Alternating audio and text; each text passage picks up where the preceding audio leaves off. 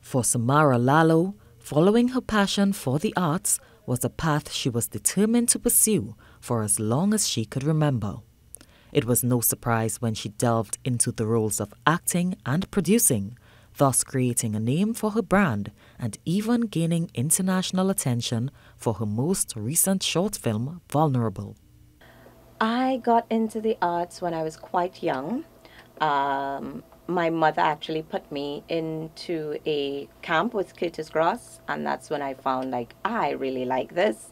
And then when thinking, oh, what do I want to be when I grow up? When I saw teachers, scientists, doctor, all those things, and I was like, no, I'm going to be on TV. For Samara, working on her own projects gives her a sense of fulfillment.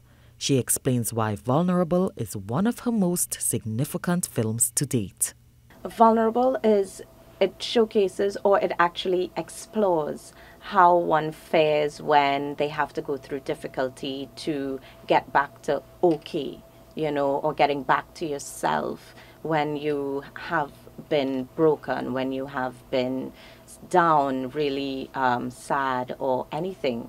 For my role in Vulnerable, I had two roles, one of executive producer and one of the lead actress. And as the lead, it was very much cathartic. I don't think I had to play a role because it was simply Taylor Swifting my breakup, So that was the emotions, everything was there, and I was there at that time. And so it really shows art as healing. According to Samara, connecting with her audience through her films plays a crucial role in evolving and changing negative circumstances. She says she's thankful for the positive feedback the film has received thus far. For the film so far, I've gotten a lot of positive responses. It showed that we had a really good product and we do have something strong, a strong story that connects and resonates with people. To win an award and to make it to the semi-finals of the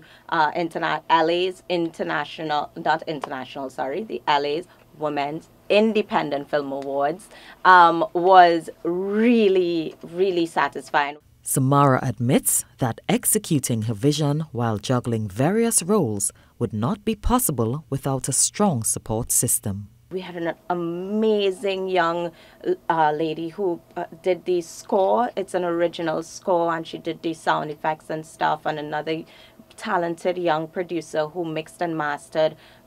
Awesome. I have to hit Tish because she is such a boss editor and colorist and just filmmaker on her own rights, and Shay for directing and helping me build that visual script. My director, Shay Best, actually won Best Director in the New Wave Film Festival in Munich, Germany last year. So that was quite something to be proud of. Despite her accomplishments, Samara admits that there are still challenges which exist as it relates to budget and finding key persons who share her vision. Here in Trinbago, it's quite difficult to sustain a creative career, simply because most people don't understand what that means to have a creative career, and those with the funding and the finances don't understand the process and what it really costs to create this. For Samara, being recognized on an international platform brings her one step closer to achieving her dreams. This young actress and producer says she still has a long way to go to inspire change in the local film industry. For now, in my lifespan, I'm doing what I can to build this industry in Trinidad and Tobago by educating others through my production company and my Instagram page, and as well as I'm writing a feature, and I'm also doing a Random Connects with Tiny, which is my own little show that could bring a different form of entertainment and still have that connectivity with people that we may know or people that we don't know yet, and just showcase people of Trinidad and Tobago. Samara urges other creatives like herself to follow their passion and be the change you want to see. I am Keisha-Marie Charles, giving voice to Generation Next for TTT News.